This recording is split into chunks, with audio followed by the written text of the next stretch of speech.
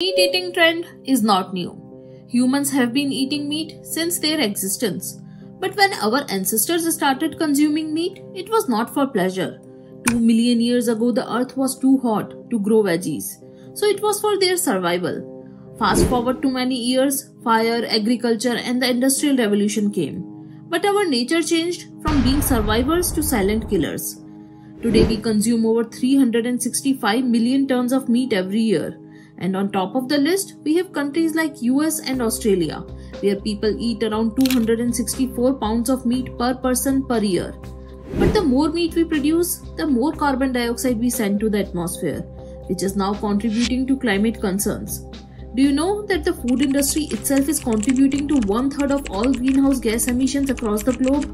And the meat industry only is contributing 60% of it, making it the biggest contributor to greenhouse gas emissions. Now some people might claim to cut out meat altogether from our diet and become vegetarian or vegan. Well, on surface it looks like a solution, but unfortunately it's hard to reverse the meat eating trends. First, because you cannot convince everyone to give up on some food habits that they have always followed. Second, agriculture won't be able to bear the burden, as it itself is a big source of deforestation and greenhouse gas emissions. So what's the solution? Anything that won't harm nature and is also sustainable? For years our scientists have been working hard to find an alternate. And now we have it. Cultivated meat, which is now becoming from an idea to a reality. A technology with a lot of controversies, concerns and complex economics is finally taking shape.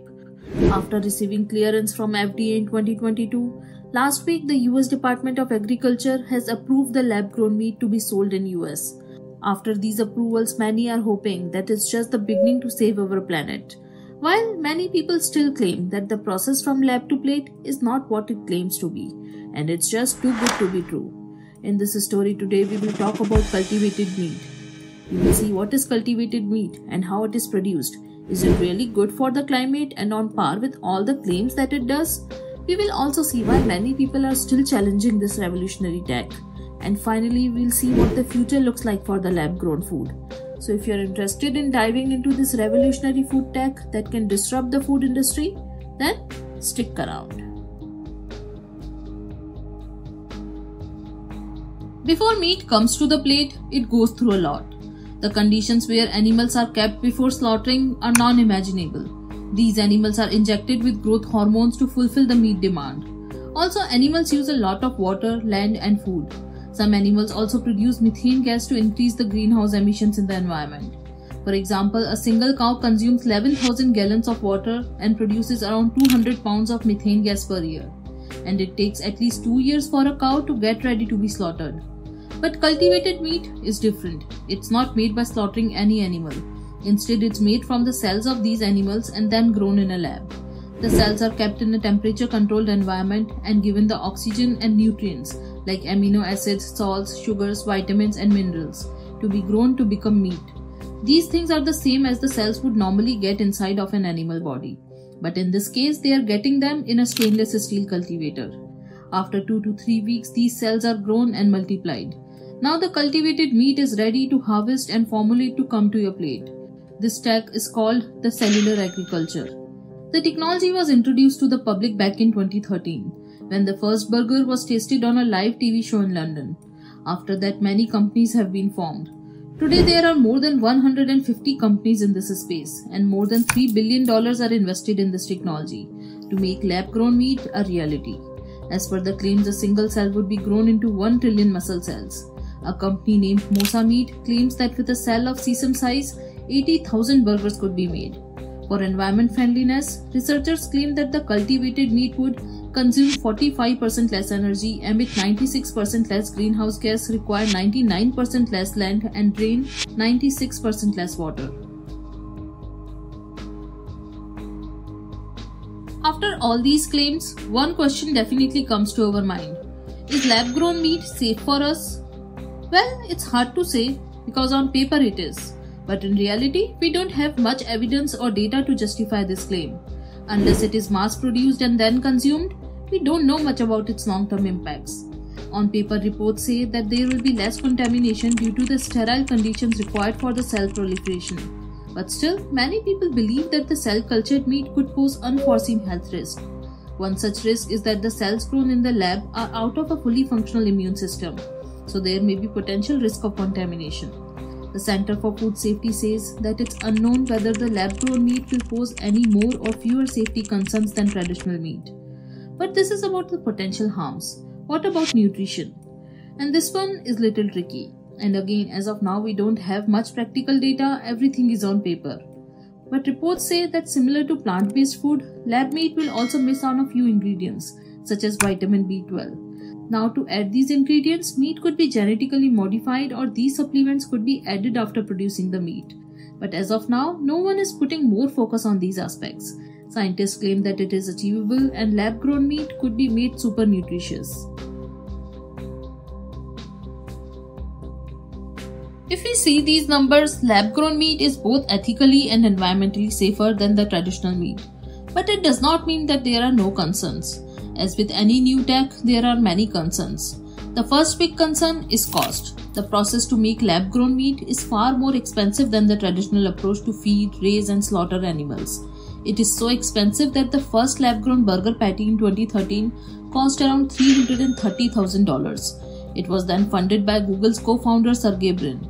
Though there have been a significant drop in the cost since then, and in a decade the same burger patty now costs less than $10, but still it is more expensive than a traditional burger patty. Another concern is scaling issues.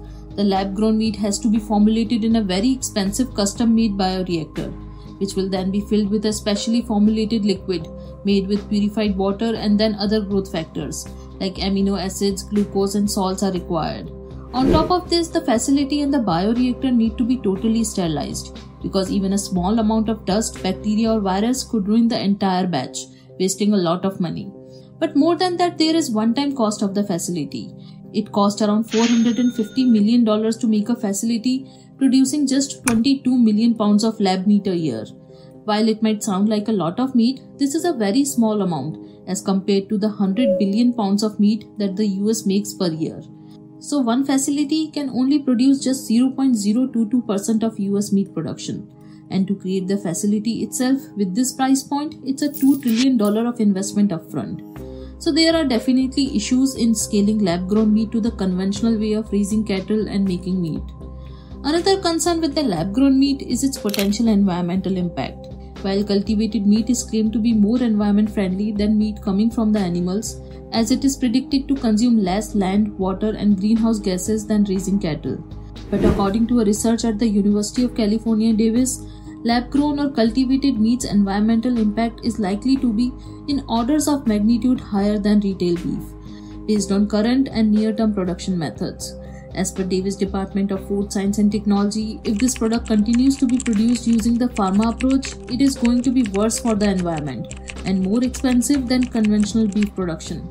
The study found that the global warming potential of lab-based meat using these purified media is 4 to 25 times greater than the average for retail beef. Now, after all this investment, another concern that comes from the lab-grown meat is the widespread adoption. As of now, there are two groups of people. One group that thinks about the climate impact and the cruelty with animals, and they are open to adopting the lab-grown meat if it is solving those problems. And then there is another group that does not want any change with their eating habits and does not trust lab-grown food, especially when big corporations are involved. According to a survey conducted in 2017 on a group of people, out of all people they surveyed, 2/3 of people were willing to try lab-grown meat, but only 1 in 3 was willing to eat it as a regular replacement for conventional meat. Now comes the most important topic. What is the future of lab-grown meat? In the US, the cultivated meat industry is regulated by both FDA and USDA. Last year in November 2022, FDA gave green signal to Upside Foods, and in March 2023, Good Meat got FDA approvals.